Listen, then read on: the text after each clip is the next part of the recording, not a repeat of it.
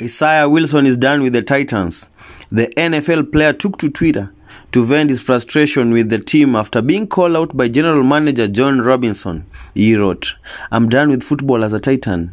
No further comments." A week ago, Robinson shared that he hasn't spoken to Wilson in a month and that Wilson will need to make the decision on whether or not he wants to play in the NFL. Wilson played in just one game with the Titans in 2020 as he logged just 4 total snaps in Week 12. Wilson will then be placed on the non-football injury list by Tennessee, ending his rookie campaign. Since then, the Titans haven't had much communication with Wilson. Give us a like and subscribe to watch other videos.